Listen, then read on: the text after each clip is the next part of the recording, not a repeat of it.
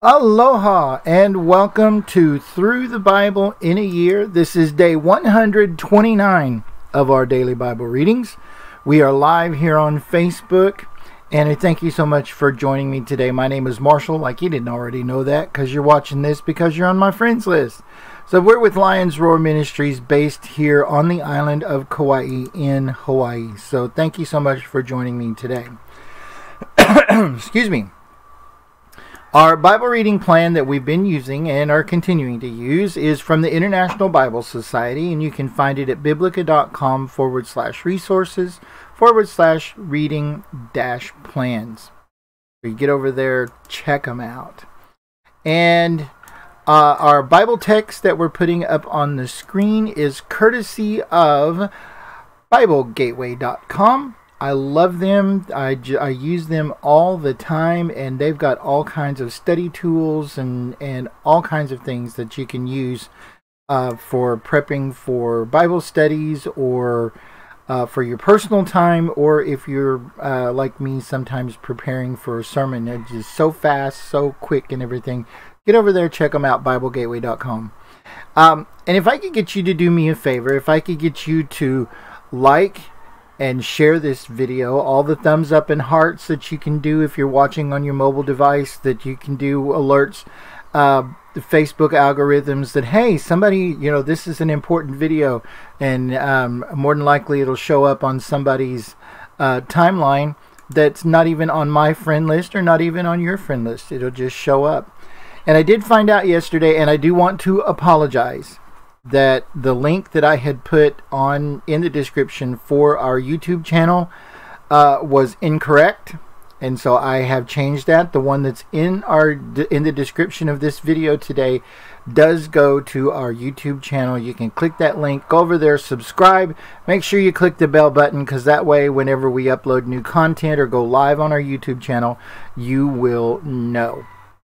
And you'll be notified and will be able to join us if you so choose, or come back and check us out later. So, all right, now that we got that business out of the way, let's check out what we are reading for today. We are in the book of Judges. We're going to be reading chapter 9 today.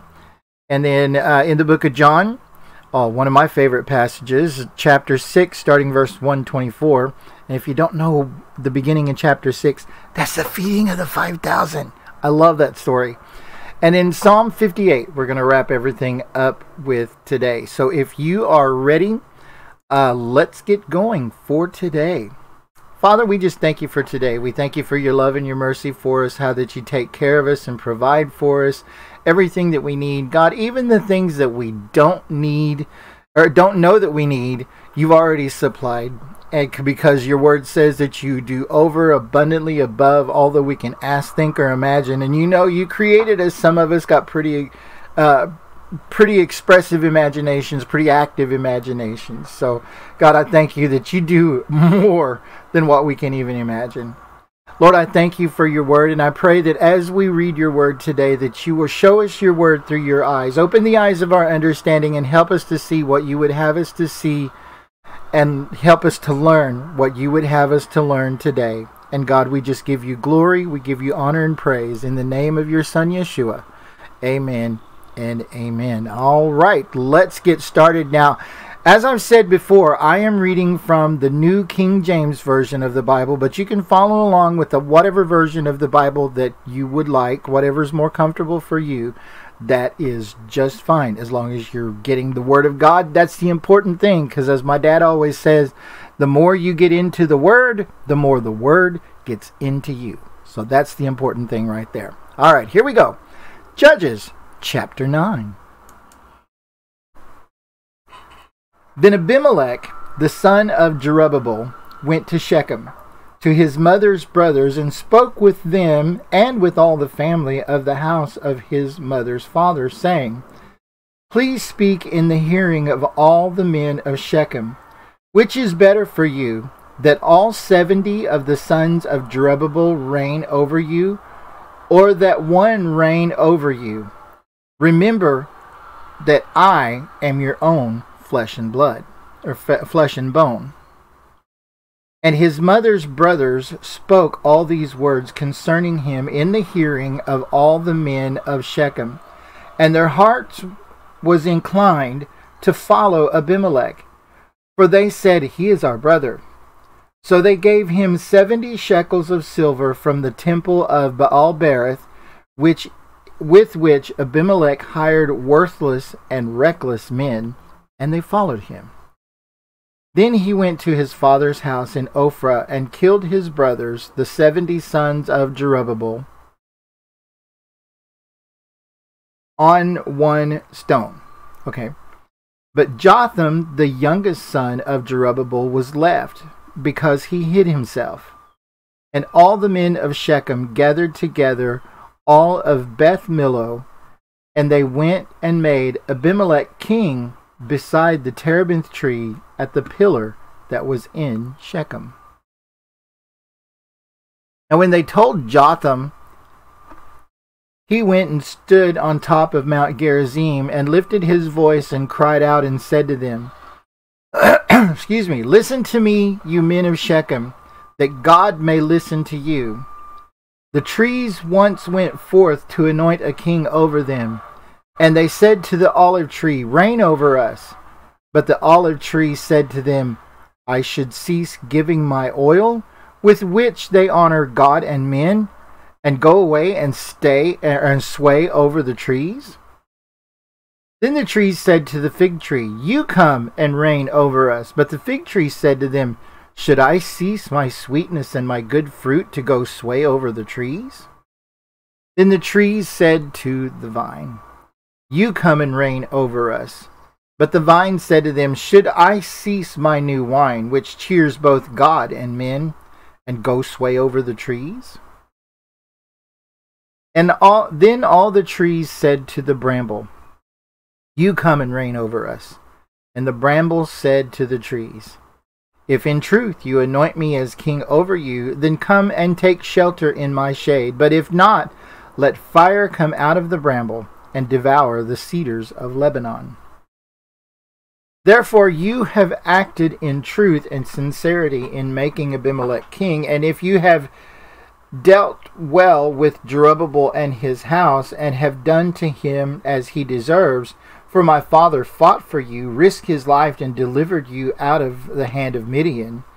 But you have risen up against my father's house this day, and killed his 70 sons on one stone, and made Abimelech, the son of his female servant, king over the men of Shechem, because he is your brother.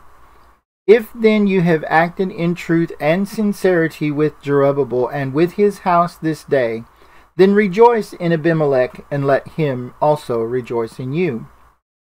But if not, let fire come from Abimelech and devour the men of Shechem and Beth Millo. And let fire come from the men of Shechem and from Beth Millo and devour Abimelech. And Jotham ran away and fled. And he went to Beer and dwelt there, for fear of Abimelech his brother. After Abimelech had reigned over Israel 3 years, God sent a spirit of ill will between Abimelech and the men of Shechem. And the men of Shechem dealt treacherously with Abimelech, that the crime done to the 70 sons of Jerubbaal might be settled, and their blood laid on Abimelech their brother, who killed them, and on the men of Shechem who aided him in the killing of his brothers. And the men of Shechem set men in ambush against him on the tops of mountains, and they robbed all who passed by them along that way. And it was told to Abimelech. Now Gaal, the son of Ebed, came with his brothers and went over to Shechem, and the men of Shechem put their confidence in him. So they went out into the fields and gathered grapes from their vineyards and trod them and made merry. And they went into the house of their God and ate and drank and cursed Abimelech. Then Gaal, son of Ebed, said, Who is Abimelech and who is Shechem, that we should serve him? Is he not the son of Jerubbaal? Is he not and is not Zabel his officer? serve the men of Hamor, the father of Shechem. But why should we serve him? If only this people were under my authority, then I would remove Abimelech. So he said to Abimelech, increase your army and come out. Then Zabel, the ruler of the city, heard these words of Gaal, son of Ebed. His anger was aroused, or when he heard it. And he sent messengers to Abimelech secretly, saying, take note, Gaal, the son of Ebed, and his brothers have come to Shechem, and here they are, fortifying the city against you. Now therefore get up by night, you and the people who are with you, and lie in wait in the field. And let it be as soon as the sun is up in the morning, that you shall rise early and rush upon the city. And when he and the people who are with him come out against you, you may then do to them as you find opportunity. So Abimelech and all the people who were with him rose by night and lay in wait against Shechem in 4 companies. When Gaal the son of Ebed went out and stood in the entrance of the city gate, Abimelech and all the people who were with him rose from lying in wait. And when Gaal saw the people, he said to Zabel, look, people are coming down from the tops of the mountains. But Zabel said to him, you see the shadows of the mountains as if they were men. So Gaal spoke again and said, see, people are coming down from the center of the land. Another company is coming from the diviner's terebinth tree. Then Zabel said to him, where indeed is your mouth now, with which you said, who is Abimelech, and that we should serve him? Are not these the people whom you despised? Go out, if you will, and fight with them. So Gaal went out, leading the men of Shechem, and fought with Abimelech. And Abimelech chased him, and he fled from him, and fell wounded to the very entrance of the gate. Then Abimelech dwelt in Aramah, and Zabel drove out Gaal and his brothers, so that they would not dwell in Shechem. And it came about on the next day that the people went out into the field, and they told Abimelech. So he took his people, divided them into 3 companies, and lay in wait in the field. And he looked, and there were the people coming out of the city, and he rose against them and attacked them. Then Abimelech and the company that was with him rushed forward and stood at the entrance of the gate of the city. And the 2 other companies rushed upon all who were in the fields and killed them. So Abimelech fought against the city all that day. He took the city and killed the people who were in it, and he demolished the city and sowed it with salt. Now when all the men of the tower of Shechem heard that, they entered the stronghold of the temple of the god Berith. And it was told to Abimelech that all the men of the tower of Shechem were gathered together. Then Abimelech went up to Mount Zalmon, he and all the people who were with him. And Abimelech took an axe in his hand and cut down a bough from the trees, and took it and laid it on his shoulder. Then he said to the people who were with him, what you have seen me do, make haste and do as I have done.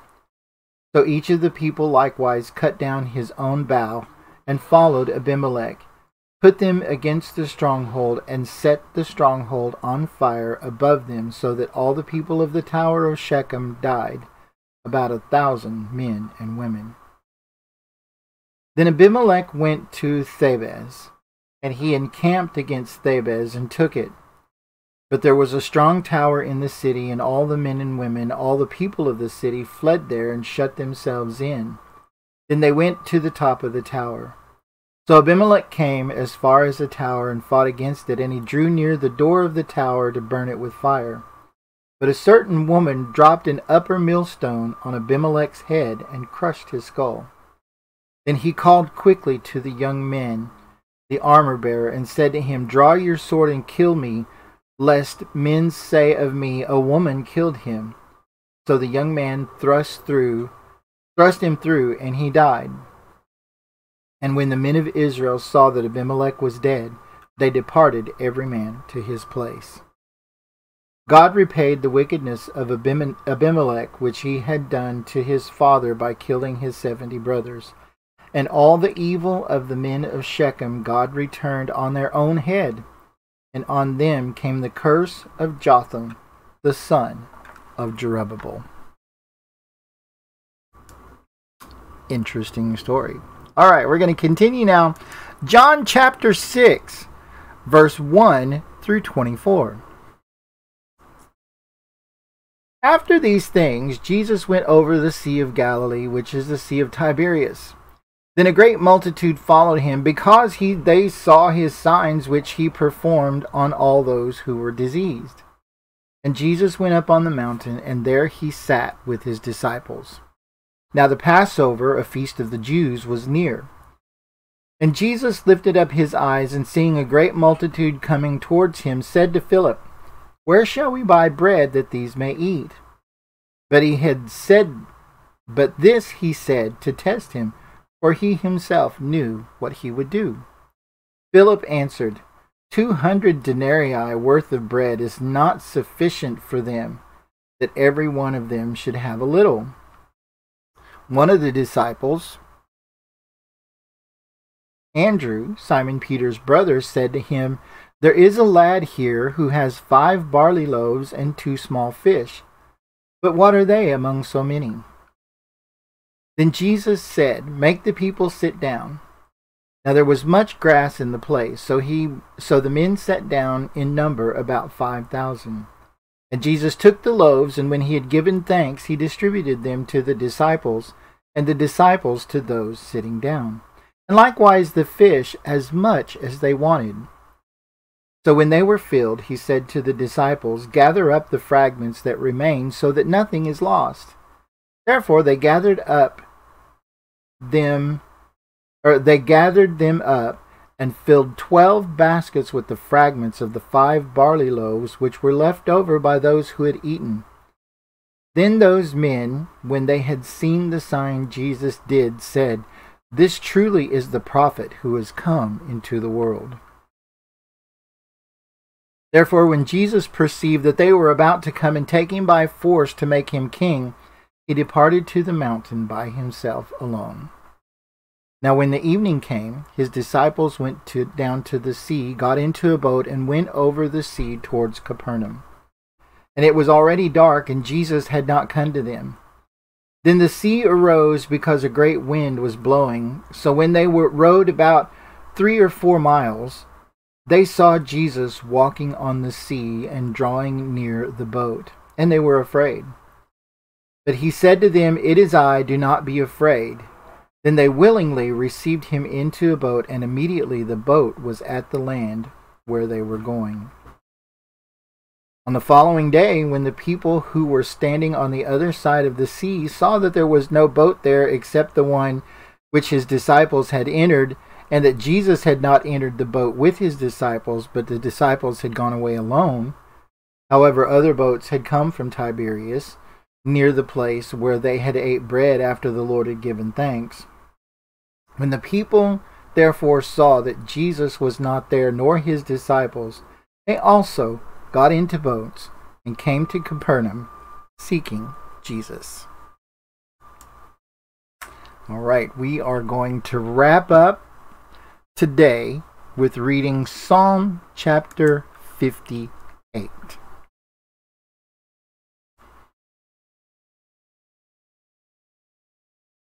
Do you indeed speak righteousness, you silent ones? Do you judge uprightly, you sons of men? No, in heart you work wickedness. You weigh out the violence of your hands in the earth. The wicked are estranged from the womb. They go astray as soon as they are born, speaking lies. Their poison is like the poison of a serpent. They are deaf like cobra, or they are like the deaf cobra that stops its ear, which will not heed the voice of charmers, charming ever so skillfully. Break their teeth in their mouth, O God. Break out the fangs of the young lions, O Lord. Let them flow away as waters which run continually when he bends his bow. Let his arrows be as if cut in pieces. Let them be like a snail which melts away as it goes, like a stillborn child of a woman, that they may not see the sun. Before your pots can feel the burning thorns, he shall take them away as with a whirlwind, as in his living and burning wrath. The righteous shall rejoice when he sees the vengeance. He shall wash his feet in the blood of the wicked, so that men will say, surely there is a reward for the righteous. Surely he is God who judges the earth. And that is where we are wrapping everything up for today. I thank you so much for joining me today, whether you're watching me live or you are watching the replay on our broadcast for today. Our Bible reading plan that we are using, once again, is from the International Bible Society, and you can find it at biblica.com/resources/reading-plans. Get over there, check them out. And our Bible text that we just had on the screen is courtesy of BibleGateway.com, and I appreciate them for allowing me to use their website to put our scripture up on the screen every day. And if you could do me a favor, like and share this video, and click the link in our description. Go over to our YouTube channel, click and subscribe there, and then make sure you click the bell, because that way anytime we upload new content or go live on our YouTube channel, which we will be doing, you will be notified so you won't miss out on anything. So that is going to wrap everything up for today. This has been day 129 of Through the Bible in a Year. Tomorrow going to be 130 of Through the Bible in a Year, and you don't want to miss that. So I just want to say before I sign off, the Lord bless you and keep you. The Lord make his face to shine upon you and be gracious to you. The Lord turn his countenance towards you and give you his shalom, that's his peace, in the name of Yeshua HaMashiach, Jesus our Messiah. Amen and amen. All right, have a great rest of the day wherever you are, and we will see you again here tomorrow for day 130 of Through the Bible in a Year. Aloha.